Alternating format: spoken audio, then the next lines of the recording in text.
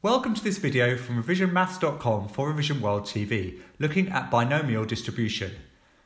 Binomial distribution probability is only possible if there are two outcomes. For example, if you toss a coin, you can only get a head or a tail. So if you toss the coin 5 times, you could use binomial distribution to solve the probability of how many times you would get a head or a tail. Now let's take this example. A horse racing meeting was held in 5 races on a given day, and each race had 4 horses competing. What is the probability that a spectator chose the winner for 4 out of the 5 races? In this scenario, we are only looking at 2 possible outcomes. The spectator gets the winner correct, or the spectator gets the winner incorrect. So now let's break down the question. We know that the spectator guesses on all 5 races, so we can use the term n to represent this as n equals 5. The question is asking us, what is the probability that the spectator chooses the winner in 4 of the 5 races? So with the 5 guesses, he is going to succeed 4 times. We can use the letter k to represent the number of times he chooses the winner correctly. In this example, k equals 4. We know that the spectator gets 1 winner incorrect, so we can write this as n minus k equals 1. Now let's look at the probability of success. Each race has 4 possible winners, and only 1 is the actual winner. So there is a 1 in 4 chance that the correct winner is picked. So the probability of success is 1 in 4, or 25%. We know that probability of success and the probability of failure must equal 100%. The probability of an incorrect guess must be 75%. The formula for binomial distribution is now on the screen.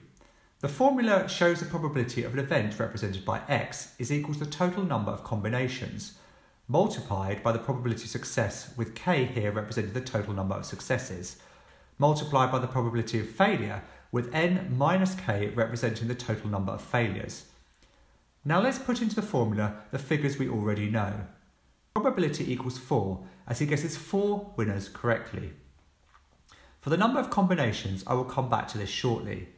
The probability of success is 25%, so we put in 0.25. K is 4, as we know that the total success rate is 4. The probability of failure is 75%, so we put in 0.75. n minus k is equal to 1, as he only fails once. Now coming back to the number of combinations, we need to work out all the possible outcomes. This can be done using the formula now on the screen.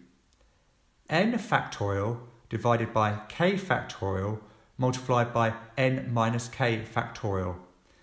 In this example, the formula would be 5 factorial divided by 4 factorial multiplied by 1 factorial. 5 factorial means 5 times 4 times 3 times 2 times 1, which equals 120. This is divided by 4 factorial, 4 times 3 times 2 times 1, multiplied by 1, this is 24. So 120 divided by 24 equals 5. So now going back to the original question, we are calculating the probability that the spectator chose the winner of 4 of the 5 races, with 4 horses running in each race. So the probability that the spectator got 4 winners correct is equal to 5 multiplied by 0.25 by the 4 exponent. So essentially 0.25 times 0.25 times 0.25 times 0.25 multiplied by 0.75. This equals to 0.146 or 1.46%. So the probability that the spectator got 4 of the 5 race winners correct is 1.46%. So you could say the spectator had a very good day at the races.